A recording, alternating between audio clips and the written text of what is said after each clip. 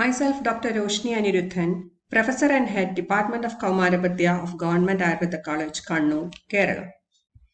On this International Women's Day, I was just rewinding my own life. 25 years back, a girl standing alone, heartbroken, hearing that she failed in final year exams.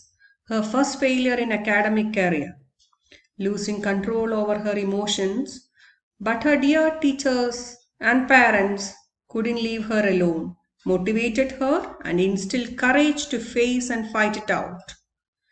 Touchwood, she bagged the 7th rank in All India entrance in a couple of years.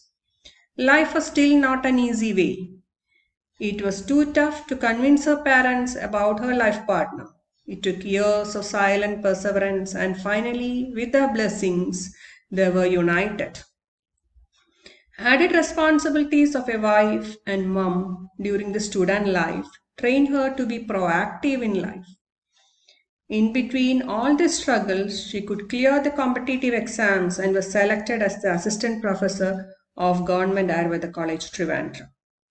Great teachers like Dr. Sundaran could shape the character, caliber, and future in her life. She secured double PG in Samhita and Balroga and a PhD in autism management. But she tried her level best not to compromise on the quality time with family, cooking and serving them love. Professional career was dedicated to the service of special needs, for which she was honored the Best Doctor Award by Government of Kerala and was also selected as the Best Project Coordinator of State for her services in uplifting the children with developmental disabilities. Now working on the biggest women and children hospital of the state, I realize that having good relationships is much more important than awards, degrees, or money. The woman in me feels happy when I see the contentment on my parents' smile.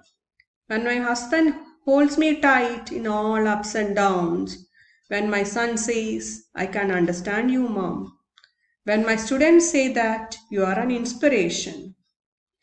Having the opportunity to put smiles on someone's face, slipping into the coziness of friendship, I realize that woman is the most wonderful creation by God.